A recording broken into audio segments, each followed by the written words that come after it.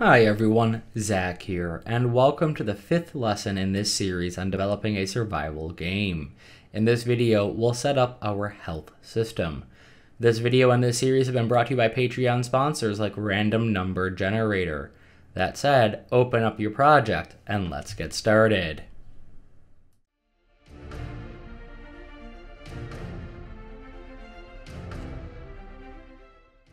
Hi everyone, welcome back to the editor. And in today's video, we're going to be making our health system. Now, the first thing we're going to do is go into our survival game, our core, our character, and open up our character blueprint. And for some reason, I'm not sure why this is in character, this enum. It's supposed to be in our controller master. So I'm just going to move it there. So I'm going to make a slight update from our previous video on our settings. In our inverse axis X and Y, I want these to have default values. So my inverse axis Y will default to -1, and my invert axis X will default to 1. That should resolve any issues that you might be having if you are having any issues with the system currently. With that done, what we're going to do now is we're going to create some variables. So I'm just going to do new variable, and this will be our character health. And this will be of type float. As I mentioned in the prep video, you could do integer.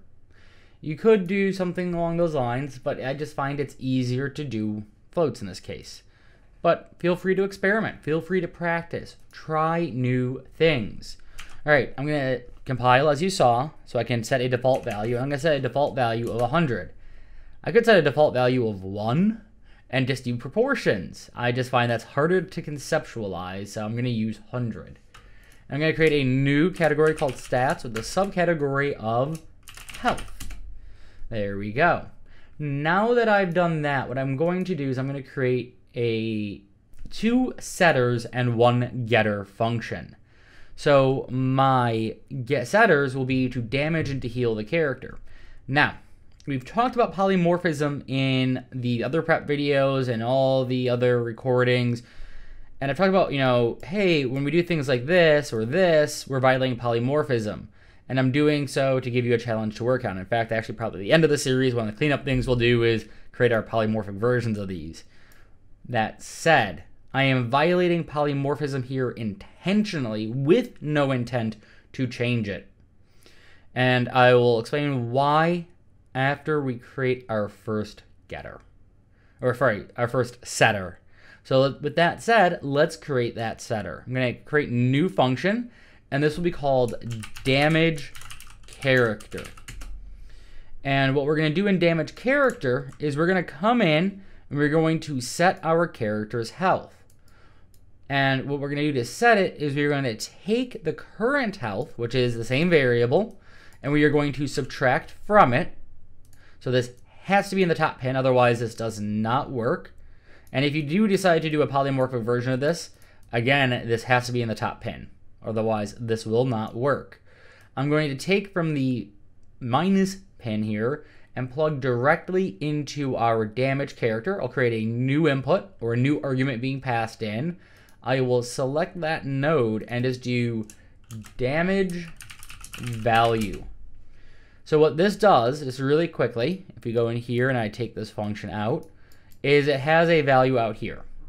This means that we can pass in any value we want into here. So we're not married to having one amount of damage. We don't have to have a function that does 15 damage, a function that does 10 damage, a function that does 1 damage. We can pass in any value that we want to pass in. All right, I'm going to take the return node and plug that into there. So what we're doing is we're getting the current health. So let's say we're doing 15 damage. Really quickly though, I'm going to delete that because it's not been compiled yet and there was an error that said B, if you remember from the earlier video with the move forward and move right, or right vector and forward vector. That was that same issue. So we get our current health. And right now it's 100. Say we're doing 15 damage.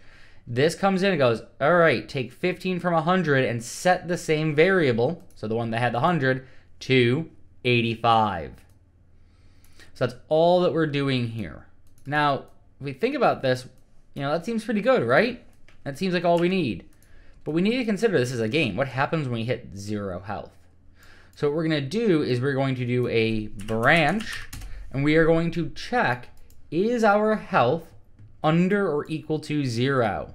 So we're going to get our health again. You could pull off of here, but I just prefer getting a new health node and doing it this way, and do less than or equal to, and I'm not going to change that value. Our health min should always be 0. Hint for something related to healing the character that you might want to think about. And if this is true, all I'm going to do for debugging purposes is do a print string that says you've died, if that is not morbid enough. There we go. And also, to make this a little bit easier, I'm going to pause the game. Set game is paused, or set game paused. There we go. And I'm going to set that to true. And then, as usual, I'll have my lovely little return node. I have a thing for return nodes. They're important, especially when you're using console-based C++. All right, we will have something out the false, but that will come at the tail end of this section of the tutorial when we implement our UI. For now, all we're going to do is put a reroute here and put these here. And that's because regardless of if our character is dead or not, we're going to want certain things to happen. So yes, something will happen between these two reroutes, and then will come out the back end in this return. All right, with that done, let's just take this function, I was going to say variable for half a second, and put it in a category called stats health. So again, we're doing that nice organization, mirroring our top and bottom, so mirroring our methods or functions with our variables. Next, I'm going to create a function called heal character. So I'm going to be lazy about this, and I'm just going to duplicate my damage character, and this will be heal character. Now, these two functions, I'm violating polymorphism. I'm doing the same thing. I am changing the health value.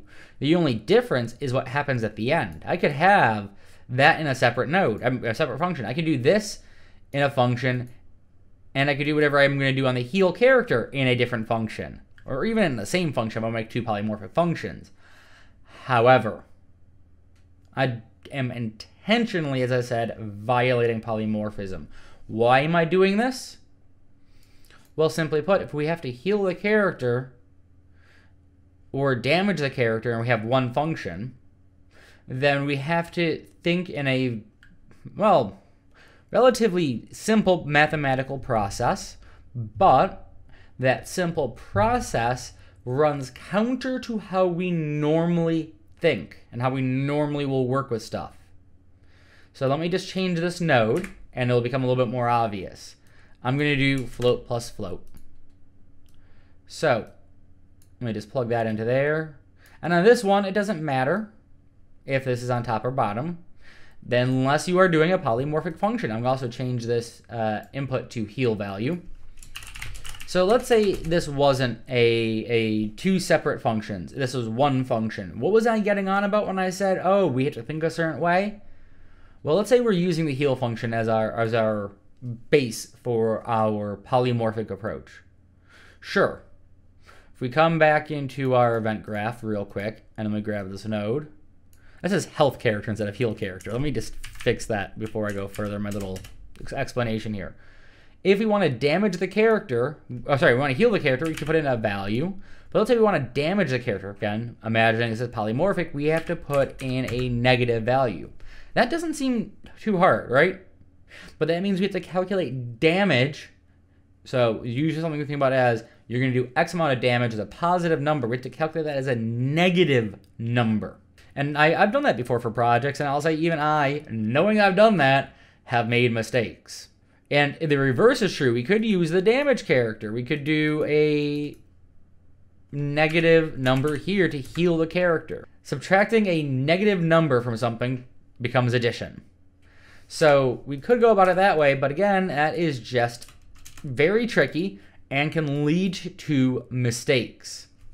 So we're not going to do that. We're going to have two functions, and I'm intentionally going to keep it as two functions.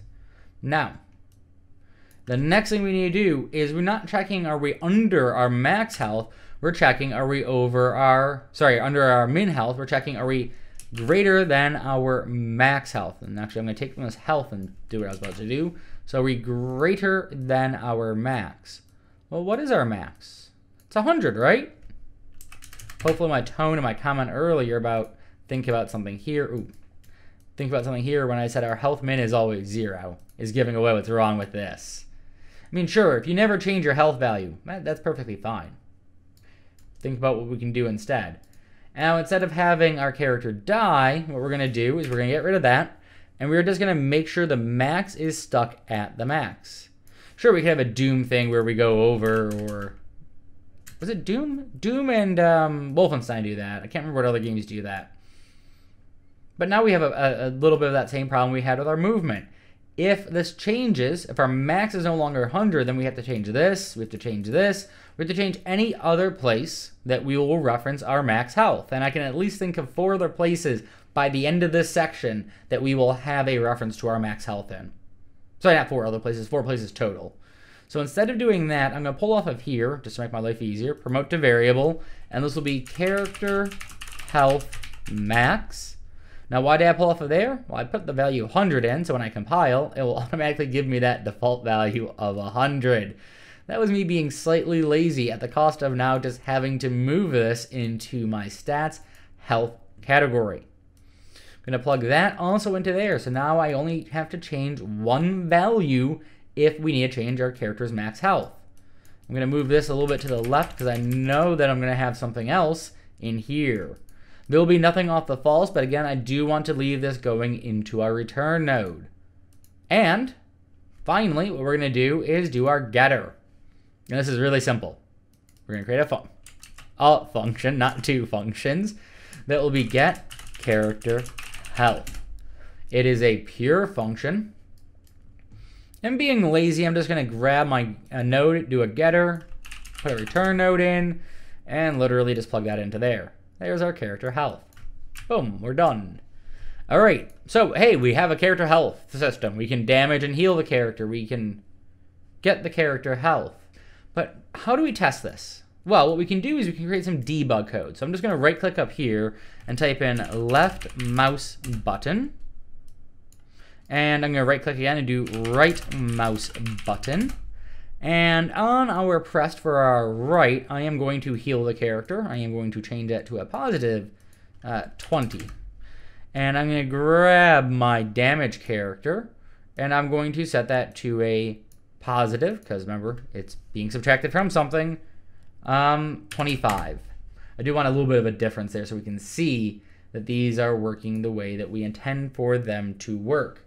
Next, all I'm going to do is I am going to do a print string for both of these.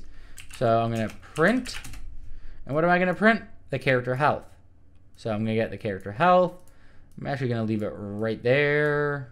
You can stay right there too. And I'm going to duplicate this print node here, plug that in, and I'm going to kill the character once. So let me just start the game. Let me do it in the big window. Well, I still had to click to get into the window, and I healed the character out of force of habit. 1, 75, 2, 50, 3, 25, and you've died 0 health, and I have no control left. So I'm going to close that out, and now I'm going to bring the character down to, once that Shift F1 thing goes away, to 50. 1, 2, and now I'm going to start healing. 1, 2, 3, and notice it maxes my health out at 100. I'm not going above my max value. All right, I'm just going to Control S save everything, and that brings us to the end of what we're doing. I'm just going to comment this out as debugging, so I know to get rid of it at some point. We will be reusing this debugging stuff later on, but now we have a health system in place. So that takes us through what we need to do for this tutorial. For some reason it didn't save, so I'm going to just Control S save again. And if you've enjoyed working on your health system, make sure to hit that like button down below. It lets me know I'm bringing you content that you appreciate and enjoy. It helps this channel and gets that information about this channel out there, because YouTube runs on like, just like America runs on Dunkin'. Alright, for any non-American audience member, I am sorry for that joke. For every American audience member, I kind of miss their bagels right now. All of that said, I haven't done my full outro, and I'm saying all of that said. So, if you want to be here when we start working on our stamina system, which we will tie directly to the sprint system. If you didn't notice, I just activated the sprint system, and now I'm slowing down because I've turned off my sprint. Active, off. Make sure to hit that subscribe and notify icon. So I want you to do something. Follow the mannequin's head. Follow the head. Where is it looking? Where is it looking? It's looking down to the right there at that notify bell. Click the notify bell to make sure you know when those tutorials get released. Otherwise, YouTube might decide not to tell you for quite some time. And if you want to help support this channel, or you want access to this project, consider becoming a Patreon supporter. Patreon supporters at upper tiers will get access to this project right away. At other tiers, they will get access once the project has completed on YouTube. This series has been brought to you by Patreon sponsors like Haynes, Quadmenson, and Rian. That said, I look forward to seeing you in the next tutorial, and I hope that you have a wonderful day.